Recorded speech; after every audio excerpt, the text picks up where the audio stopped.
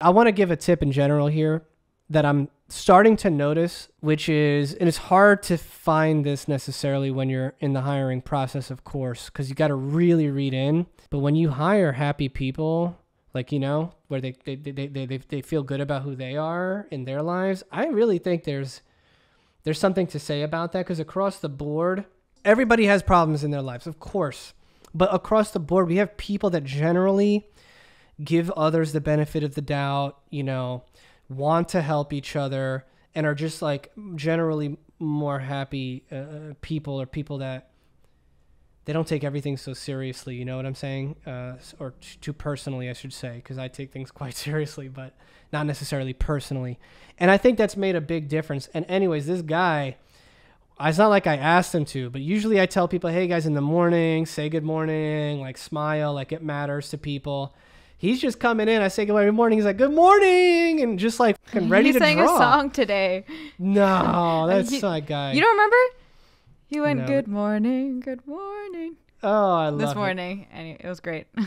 So, you know, there is something to say about that. When people are happy coming to work, I think it pulls you out of your zone and your bubble a little bit, to make you realize, like, hey, this guy's having a good day out there. Let's have a good day, you know? I feel like there's a ripple effect. So definitely grateful for that. An unexpected sort of treat. Not gonna lie, we like talk about that a lot, and you're always saying, like, you know, like, yay, everyone, like, the people are generally happy. And because we talk about that so much, I mean, I think I'm a generally happy person.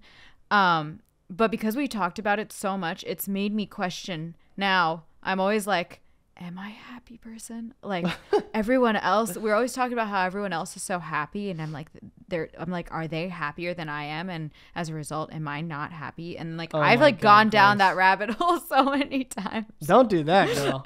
That's Comparisons my are the INFJ. number one way. Yes.